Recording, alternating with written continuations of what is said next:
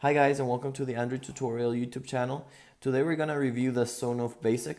So basically it's a little device such as this one, which I'm going to show you in a moment, which basically stops and starts electricity wherever you want.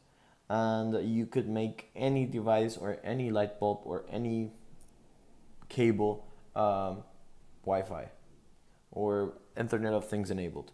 So basically on the box it says Sonoff and Wi-Fi. As you can see, it's IEEE 802.11bgn enabled. It also has 90 to 250 volts and the maximum load of it's 10 amperes.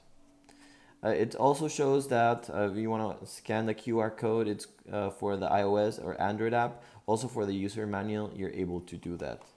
And that's basically it. On this side, you're gonna see 10 amps, and that's it.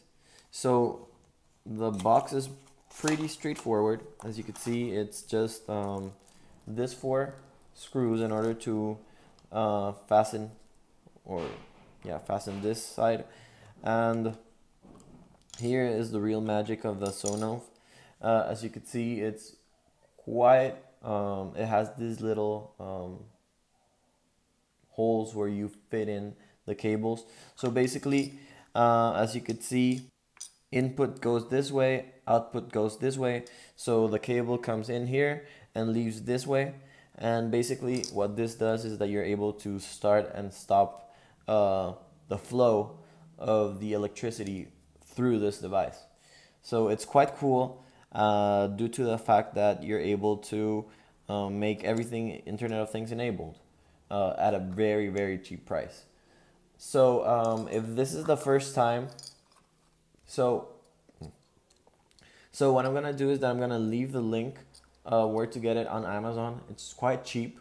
So considering getting through that link, as it helps the channel grow.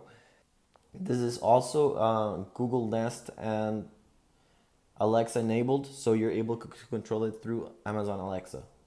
If you like this video, give it a thumbs up. Also subscribe to the YouTube channel. We make a lot of videos so you can get most out of your Android device and your smart home device.